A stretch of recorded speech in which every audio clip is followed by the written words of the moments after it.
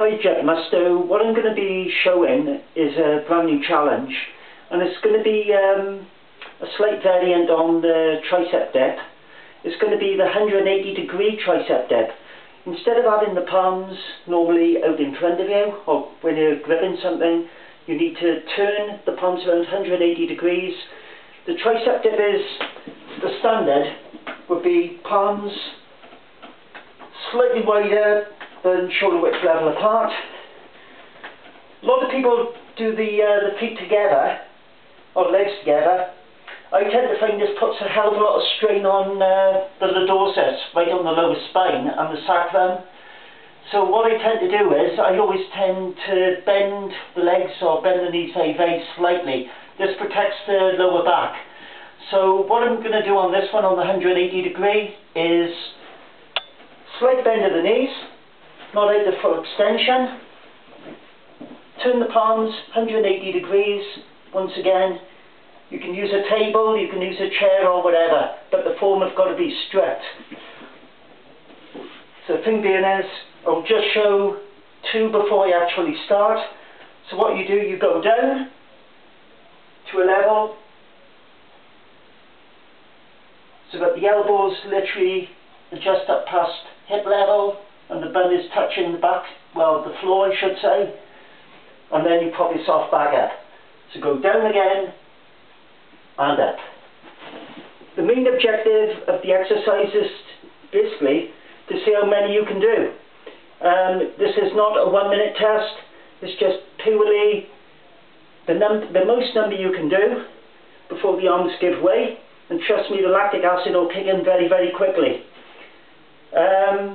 Form will be checked for any of you, I should say, great athletes that decide to try this. Anyhow, this is going to be my attempt, so here it goes.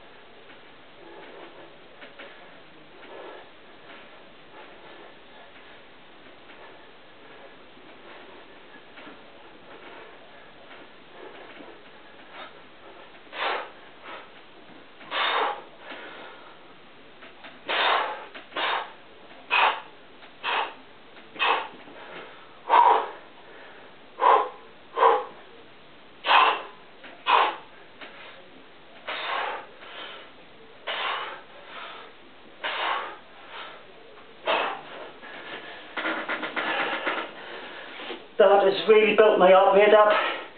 I think on count I've done 120. That should be a good benchmark. Give it a try, see what you think of it. But trust me, your arms, biceps, shoulders, chest, arms, everywhere it hurts.